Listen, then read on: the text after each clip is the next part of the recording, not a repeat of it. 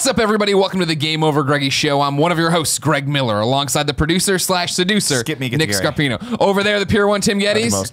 And the man having possibly the best week of his life, I imagine, Gary Whitta. Thank you. Gary Whitta, story by.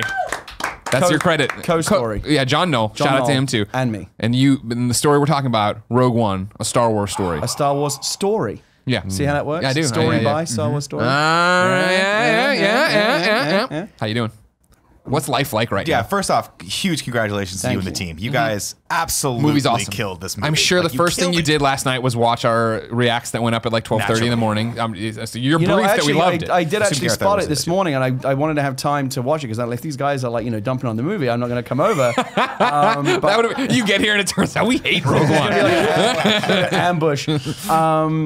No, I don't even know what, it's surreal. I honestly don't know what to do with myself. The last 48 hours have just been nuts. And that's what we want to get into today with you, of course. Thank you so much for coming. Patreon supporters, of course, get the show early. It's getting to you late. We usually put it up Thursday night or Friday morning. We're putting it up Friday night because we're recording it on Friday. Gary was nice enough to come in, do the show, get it out as fast as we can to you. Of course, that's the rigmarole. Patreon.com/kindafunny. Get it early. Or YouTube.com/kindafunny, where you can get it day by day. I think I still am a Patreon of you. I think I still actually. And I expect that to be going up. Going up now. These Rogue One Star Wars checks are coming in. It's like, Gary, I kind of feel like you could probably afford to give me a little more now. Yeah. I'm hitting you up on Patreon. A big thing, I mean, it's a week of big news for you, accolades and all this thing. You are now the most visited Kind of Funny Game Over Greggy show guest. This is your third appearance. Yeah. Third appearance. This is the icing on the only cake. because of volume, because I keep coming back. Right, well, that's how returning guests work. Yeah. Right. Yeah. But that's, I mean, it's one way to achieve that, I guess, just through attrition. Just like keep doing exactly. Yeah, we keep doing cool stuff. You know what I mean? Forcing people to watch. We had Aisha Tyler on. She's done nothing since. Career went nowhere. So we just said, so this is my third. You said you've never had a guest come back for a third time. Yeah, right. And what can we learn from that? Do you think? One of us is insane. But we're not sure it seems like it. I mean, clearly you and Colin can't be in the same room. People give you a shot, right? Yeah. They come back. Yeah, maybe not such a good experience, but they come back one more time and they think, maybe it's getting better. Yeah. It ain't getting better. No. So they don't come back. But you know what? I gotta say, this is my first time here at this news. This is incredible. Thank you. Thank you. I was actually I was feeling quite bitter.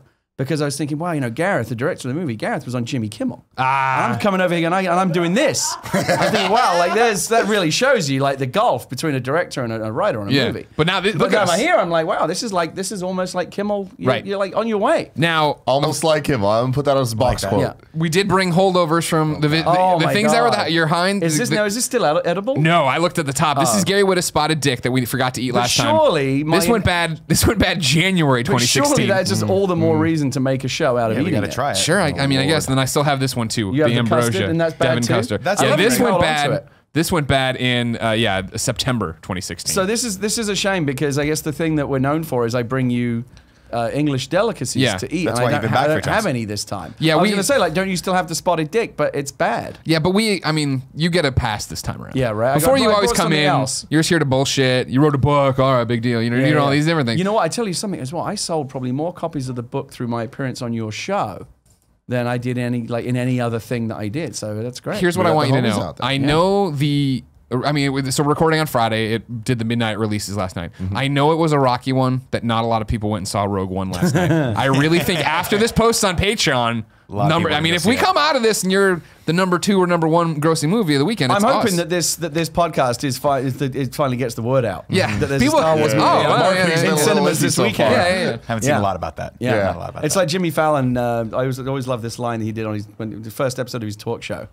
He came out and he said, and it's national. I don't know why this joke stuck with me. It's not that great. I like it. And it's National French Fry Week. Hopefully this will really help get the word out about French fries. I thought that was a good joke. And yeah, Star Wars, obviously they spend a lot of money and it's Star Wars, so people find it. And I don't think we have an awareness problem. No, you're doing pretty good. So let's just clarify. I don't need to be here at all. No, you're just doing it because you're a best friend. Out of the goodness of my friendship to you and, The audience, they've been good to you. You're paying it back to them too. Yeah. They were super.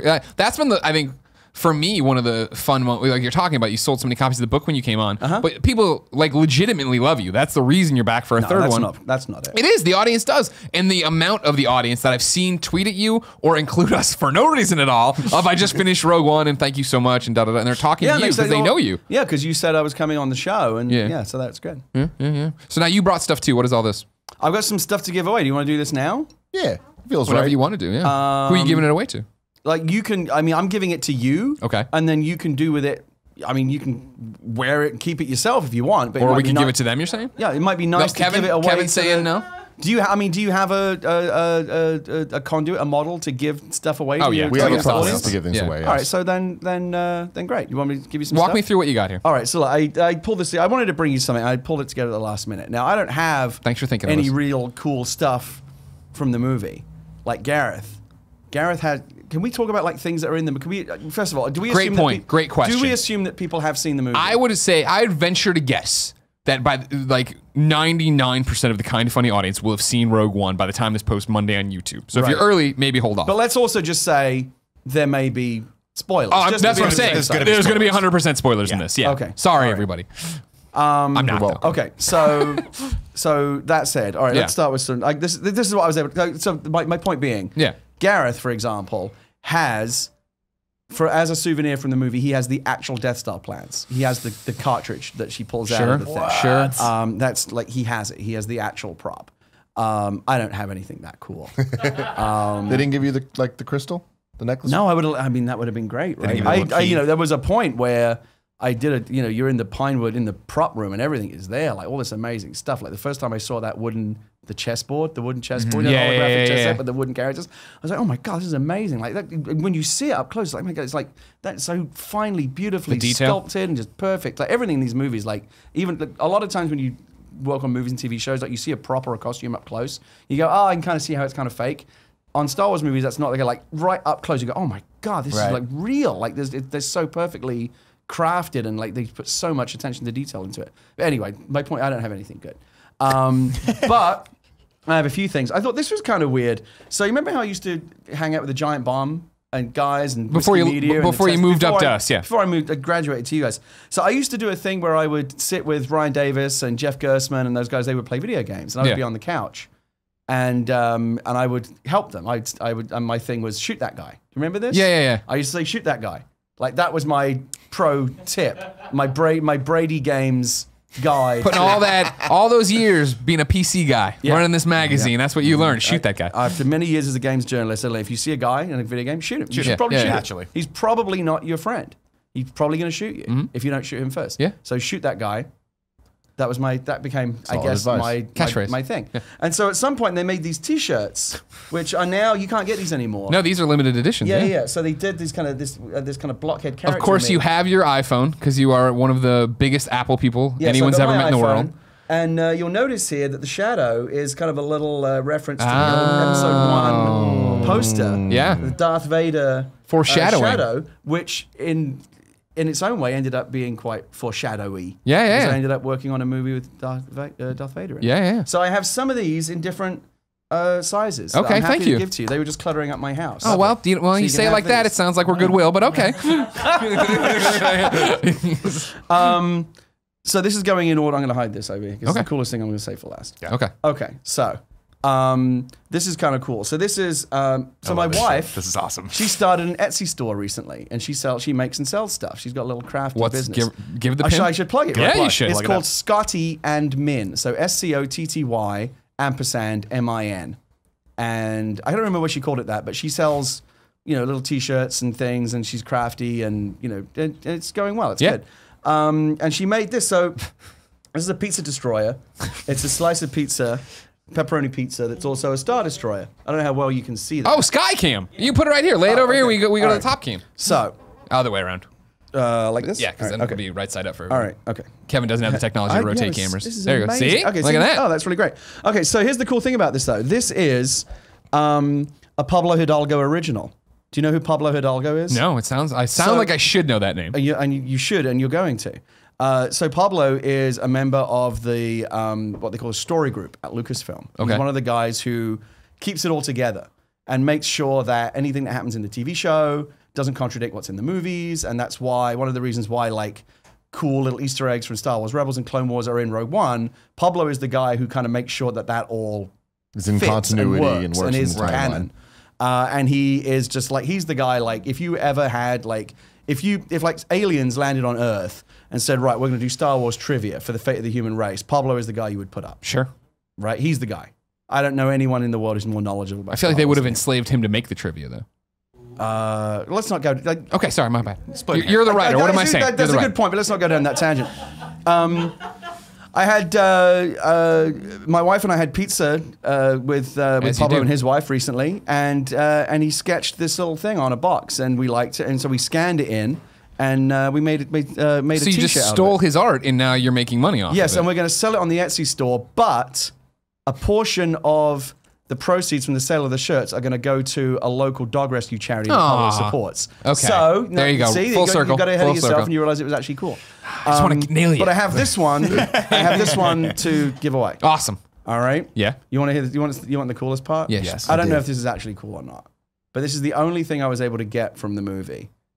From Rogue One. An actual thing from the film that I'm going to give to you. Okay. All right. Okay. So, and maybe it's lame, but I don't know. It's not lame. But I can we'll tell see. you already, it's not lame. So, third act of the movie, Scarif, the Imperial base, is a big So battle on fucking the beach, awesome. big Saving Private Ryan kind of battle on the beach. All right, so this is actual sand from Scarif. Oh, it's so coarse and it gets awesome. everywhere. This is yes, right? Don't you just hate sand? Yeah. How it gets everywhere. This is real sand where I was on the beach at Scarif, which is actually a place called Bovingdon in southern England, and I think they also shot in like somewhere tropical. But I was there when I was on set. I was on Scarif for a while, and I remember thinking they're not going to give me anything good. So I just scooped some sand up into a jar. That's awesome. That's awesome. Yes. And this is some of it. I emptied out a little bit, and I'm giving it to you. To give to them. To give to whoever you want. Thank you so much. Like Here, Sky that's a came for you. real There you piece go. of a Star Wars planet right there. That is amazing. Yeah. And I assume this is in a real vanilla bean jar you used at your house. Yes. You used all That's this an vanilla authentic- bean. We used all of it. I actually, we had to eat a lot of vanilla just to free up the jar to bring you this sand. Well, we thank you very much for that. That's awesome. So again, I don't know if that's a cool thing or That's not. awesome. That's totally awesome. That's what I have. So I love that. you can organize whatever giveaway for these items as you see fit. That's my gift to you. Thank you. Come here. My first instinct is I'm like, I want to put that on the set. I know. But we'll give it away. But I'm like, We can take a little bit. Guys, of it. we can go to any Safeway and get the vanilla bean organic jar and just send them that. They won't know. The whole just food. do what drug dealers do: get some regular sand and cut it. There you go. cut it. There you go. That's true. That's good. Or we just keep this and put Go to the regular hardware sand in store, the get thing. some regular sand, put a little bit in there. Yeah. Nailed it. It's like people are going like, it doesn't Dilute feel it as down. Star Warsy as I thought it would. It's not giving that same 90% high. Earth sand. Yeah. But It's from Ocean Beach. Yeah. So I want to get into Star Wars stuff. I have something to say to you. Some news? Yes, some news. It's a congratulations to you Thank because you. obviously this thing is amazing. Love the movie. First off, how cool is it that there are a ton of people out there saying this is their favorite Star Wars movie ever? Coming after the prequels, coming after a lot of issues, coming after all the talk of people. There's true Star Wars fans that are saying this is Star Wars. It's really quite overwhelming, and I should preface anything I'm going to say by first of all saying like it's really it's in a way almost uncomfortable for me my social feed and everything's kind of melted down in the last 48 hours, and I really tried to make a point as I'm going to now, and when I respond to people on Twitter and Facebook to say like I'm just a teeny tiny piece of this film. Sure. I'm one of several writers that worked on the film. And when it takes 15 minutes for the credits to roll. A lot of people work on this film.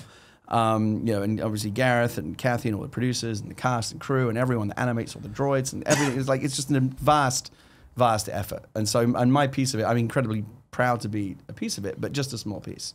And I always try to make that point that I'm just a small piece, but it is the single greatest privilege in my life to be a part of this film and Star Wars history, because that's what it is now. And yeah, it was really, I honestly don't know what to do with myself. I did 2 movies before this that maybe some people saw or maybe some people didn't. Book of Eli. Book of Eli and After Earth. Yep. So in some cases, maybe better if you didn't see it. But I say it's weird. Like I say, it's weird. Your career as a screenwriter goes from like, I remember there were many years where I was trying to break in and like you meet someone at a party. Oh, I'm a screenwriter. Oh, really? What have you written? And you're nothing. I'm working on it. Yeah, I'm working on it, but people are like, oh, well, you're not, unless you've actually done something that's made, like how are you a real screenwriter? But like for many years, that's the struggle. Somebody told me once a great answer for that. If someone says to you, like, you're a screenwriter, you haven't had anything made, and someone says, have you written anything I would have seen? The correct answer is, I don't know. What have you seen? Smart. Right? Put it on them. Make them the asshole. Bit of a dick move, but again, Pro maneuver. a lot of screenwriters are dicks, so it comes very naturally. They are. So I went through years of that to then saying, oh, I wrote a movie called The Book of Eli with Denzel Washington. And people go, oh, and some people go, oh, I've seen that, or some people say, I've heard of it, or Saw the some people billboard. haven't seen it. The weirdest thing about this one is working on something that you know that everyone will see. Everyone in the world's going to see this movie. And like I said, the reaction to it, and not just the fact that everyone's going to see it, but it's something that's so special to so many people, right? I mean, Star Wars really genuinely means something to our generation and to new kids coming up, and it's really amazing. I was at a screening last night. And when you say screening, this is what I mean. I follow you. We're friends. So you say screening, you mean you went and bought a ticket to go see your movie I was in at a cinema. went to a Century Theater. I wanted to see it with a real paying crowd. Yeah. And it was organized by a bunch of friends. They bought like a ton. They basically bought out almost the entire theater. But they're all legit hardcore Star Wars, like mostly I think game industry people and friends of friends, but like they were all like super hardcore Star Wars nerds. And that's the audience that I wanted to see it with. You saw it at the premiere, and the premiere was great, but there's a lot of kind of posers and, celebs and, kind of people that just want to go to a movie premiere. I wanted to see it with like our people. Like Sure. the nerds, the ones that got bullied at school, like those, and like Star Wars for them was like their escape. People like me. And I wanted to sit with those guys. And it was the biggest thrill of my life to sit there. Like, it's the second time I've seen it. So what you do is, first time you watch the movie, the second time you watch the audience watch the movie. And you watch for those reactions. And when little moments happen, whether it's like a twist or a reveal or an Easter egg or a familiar character shows up, and you watch that kind of, that little ripple goes through the audience, you get a chill. You go, oh shit, that's so cool. And afterwards, people were, coming up and like hugging me, and people literally like crying, like fucking emotional. Like real, like just so, because it's Star Wars, and it's the Star Wars that we grew up with. It's the original trilogy. It's like, the movie takes place literally like 48 hours before A New Hope. I mean, it's right there in that zone. So it's the Star Wars that my generation grew up with. I've said before, it's the most expensive Star Wars fan film ever made. Yeah, in a way. And it feels like that. That's exactly that's what awesome. it is. And that, and that's, because George sold it, and it kind of opened the door for other filmmakers to come along. And it started with JJ, who's, roughly the same age as me. That's where it started, right? This generation of filmmakers that grew up watching A New Hope and Empire and go, I want to do that. I want to make that for a living. Whatever it is that I'm feeling right now, I want to make people feel like that. And that's how I started when I watched those movies. And now we're all grown up, and Star Wars is now in the hands of, Disney and Lucasfilm, and they've invited other filmmakers to come in and play. So we get to make the movies now. So they are in a weird way, they're just very expensive canonical fan films, but they're coming from a place of people who, like me, froze their Han Solo figure in the freezer, and freezer mean carbonite, and Naturally. Gareth, who dragged his girlfriend to Tunisia to drink blue milk, for his birthday, because that's what he wanted to do. These are like the hardcore fans, and to be able to contribute a piece of it, and then see how that, like I said, how I want to make other people feel like that. And I saw it last night. I saw people coming out of the theater feeling that way. I got choked up. And again, saying it even just me as a tiny piece of it, just knowing that this movie has the power to have that effect on people, like kids and grown-ups and people of all ages. It was magic. It's just pure magic. Magic, I think, is really the best way to explain it. There was a point in the movie where, when I first saw it the first time, where it was You've seen it more than once? Twice now. Oh, good for you. Where it halfway through, I looked over at Kevin and I was like, this movie's fucking awesome. And from the moment after that, like the last 40 minutes of the movie, it was just pure magic. And one of the coolest things Everyone for me, talks about the last 40 minutes. And then the last 5. oh my God. But like the last 40 was the magic was there. Magic is the right word. And isn't what's it cool, it's exhausting, right? Like and even the first time I saw it, I know everything that's going to happen in the film. And I'm sitting there like, are they going to get away? What's going to happen? Are they going to live? Are they going to die? Like you cannot help get caught up in it. It's amazing. But my favorite thing about it, though, and going back to the fan film thing, going back to the magic, is years ago, before, like when we knew you were writing a Star Wars movie, you came on the show and we were talking. The topic was Star Wars. Yeah, this has been going on for years. Yeah. Right? It takes a long time to make a movie. Yeah, and you were here and we were talking, and the topic was Star Wars and what's our favorite Star Wars. I think was the topic. And real quick, was that before we knew? Because I remember, I've been around you. It was Cloak and Dagger for so long. I don't know if it even at that point, you'd have to go back and look if it would even announce like what the film Exactly. was. We didn't. There was rumors that it was There was the a heist space to get the between thing. it being announced that I was working on it and then the reveal that it was the Death Star story. Yep. Yeah, because that We was the didn't- whole we thing. didn't know Okay, that because stuff, I yeah. remember that being sorry for this quick aside, but I love the cloak and dagger nature that we and then we finally found out. But I'll never forget when you were telling me about it or whatever. And I don't remember if it was on a show or we were just talking somewhere else. But you're like, when you got you'd been waiting, and they finally sent you like the pitch or whatever for what you'd be, and you had to sign up, and you got it, and you were like, this went to the wrong person. This can't be what I was working. They sent it to me. Yeah. I still think they were like they felt embarrassed taking it back. They're like, well, shit, you've seen it now. Gotta let him do it. But yeah, it's. Sorry, I derailed. So what was awesome is you came and we were talking about Star Wars and we were talking about our favorite Star Wars movies, and you were saying that you're like, my favorite thing in all of Star Wars is the end of Return of the Jedi. Oh my God. When there's the 3-plane scene going on, where there's the space battle, there's the Endor, there's the Luke and the Emperor in the see a little bit of that in Rogue One, did you? That, and then as I'm seeing it happen, I got so much chills watching it, because it's like my first instinct was, this is amazing. My second instinct was, this is the Star Wars magic that I thought I would never get again after watching Force Awakens and having that first like, oh, this is happening and this is good. Right. But I got it again, and then there was that third level of like, this is what Gary was talking about a long time ago, and that's so fucking cool. Yeah, you had a little like it's so cool that it's yeah. just like, I don't know, because the end of Jedi is amazing, and getting this, it's like I Jedi, think that I'm gonna say it again. perfect. Jedi, for some reason, people give it grief, Ewoks or whatever it is. I will defend it to the day I die, and particularly that third act, the editing between the battle in space, the battle around the bunker on the ground, and then kind of the personal battle between Luke and Vader and the Emperor. The way those three pieces are cut together and they all kind of inform each other. The shield goes, they drop the shield, so now they can go inside the Death Star, and then they hit the reactor, so Luke's got to get Vader, got to get him out of there, and he saves his son, and like the way all the pieces kind of connect together. Like the first time I saw it as a kid, like I blubbed like a baby, just overwhelmed by the emotion and the spectacle of it all. And certainly, yeah, I mean, that's again, Gareth has parts of Star Wars that he loves. I have parts that I love. Chris and Tony and John, all the other writers that worked on it, all bring a little bit of their like, this is what I love about Star Wars, and this is what I want to bring. And certainly the kind of the interconnected, back and forth ground and space nature of the battle at the end of Rogue One there's some Jedi influence in there for sure. Yeah, and there's definitely some stuff in there that you're like, okay, I kind of understand how this is gonna boil down, how everything's gonna happen, and then I guess we're spoiling shit. We're spoiling. When the was it a Corvette? The Hammerhead Corvette pushes the destroyer into the. Oh my God! I was like, come on, dude, that is the best fucking way to break that shield. Let's go, son.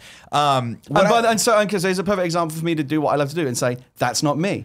And that was a different writer that added that. I wrote the original version of the space battle, but then all the little logistics, like I say, each writer comes on and adds little things that, I think I had like a Star Destroyer crash in my version, but then they found again, another writer comes on and it'd be cooler, do it this way. Yeah. And then they keep adding and keep making it better. But so that's the thing that I like so much about it, right? Was like you guys talk about the end of Return of the Jedi. We had 3 movies to care about those characters, right? We had 3 movies to care about the fate of them. Yeah. This one you guys were able You're to gonna do. get one shot at it, 2 hours. You guys were able to do this within 2 hours, and not only that, you were able to make us care about characters that you go into knowing pretty well that it's not going to turn out so well for them. Did you think that? I assumed that. I wanted that. You didn't think they were gonna get away? No, I wanted that. I wanted their journey to kind of end there. When you saw them talking to each other and you saw that they've basically had their entire lives taken away from them, and this is their one shot to sort of redeem that, do something worthwhile. Yeah, and I liked, and the character dynamics for me really good, and I think Diego Luna and Felicity Jones, they're great. Like they're great, right? Acting, I mean, like this good chemistry between them, but also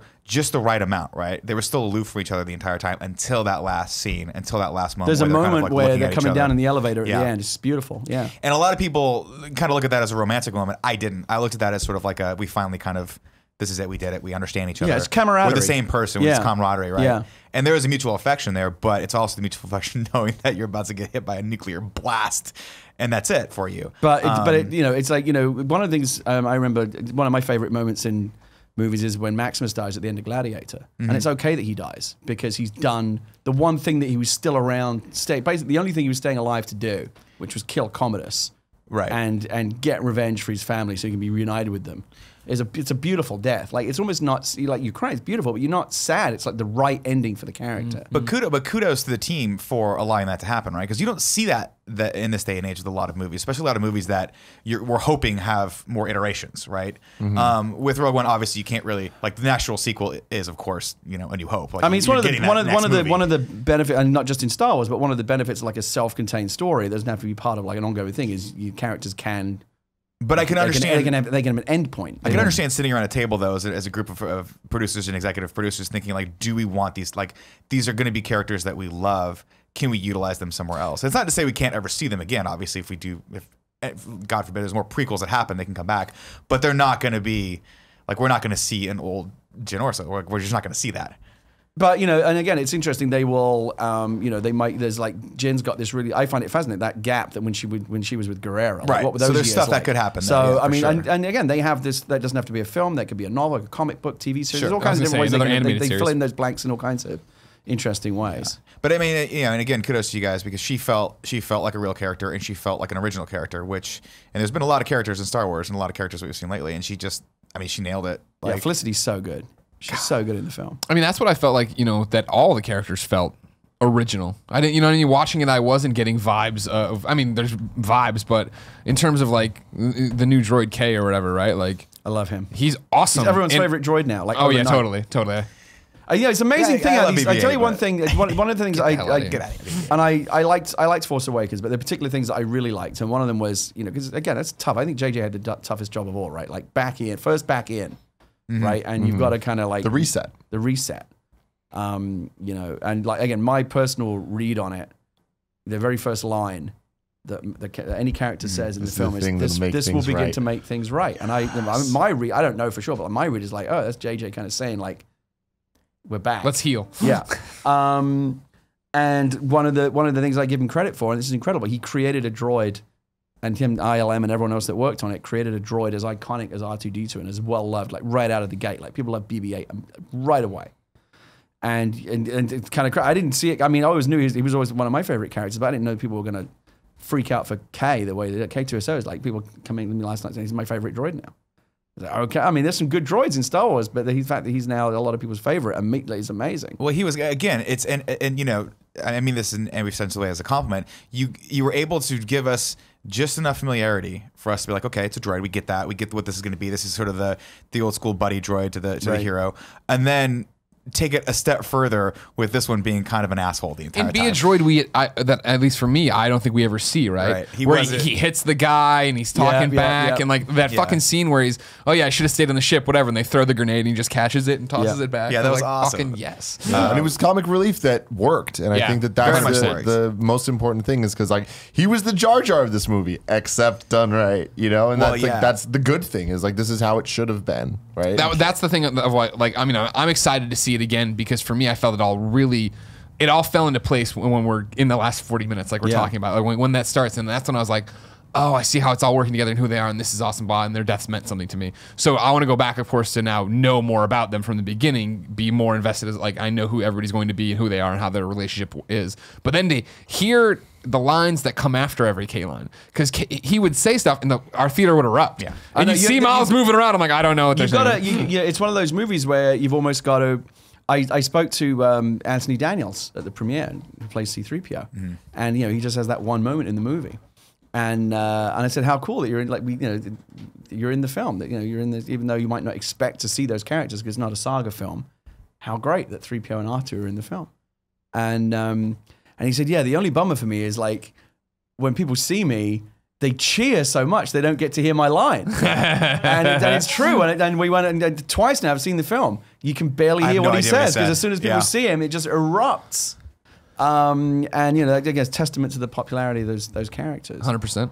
But yeah, it might be like however many weeks it is down the road, we can finally go see the movie in a half-empty theater, or you get it on Blu-ray. They'll actually hear every line and every little, because there's so many little cues. A lot of the Easter eggs in the film are audio Easter eggs, like just a little something in the background that you hear. Yeah, what were you talking about? You were talking about Easter eggs for like Rebels and all these different. What are some of the ones that stand out to you? It's not for me to tell you. God damn it, they're Easter eggs, Greg. Yeah, I know. There's so many. There's so many like cool things that I noticed, and watching it a second time, I was just like, there is even more, and I'm sure there'll be a ton of list videos in the line and stuff. And that's the type of stuff I don't want to spoil if they only have your own moments, because I think those are the really cool things. Finding the Easter eggs is fun, and like again, it's one of the reasons why I think a movie like that is great to go back and see again. And I'm talking to people I've already seen it like 3 or 4 times. It's not it technically only opens tonight, right? But just from previews, like people have seen it 3 or 4 times already. Yeah. How many more times do you expect to see it? So I've seen it twice now. I'm seeing it again tonight, again on Monday.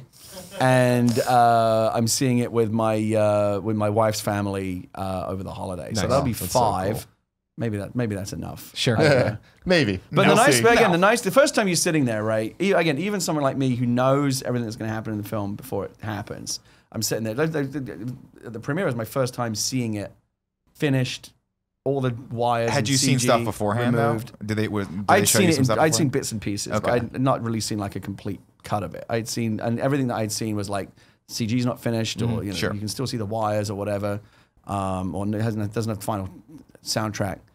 So at the premiere was the first time I saw the finished, complete, pristine film.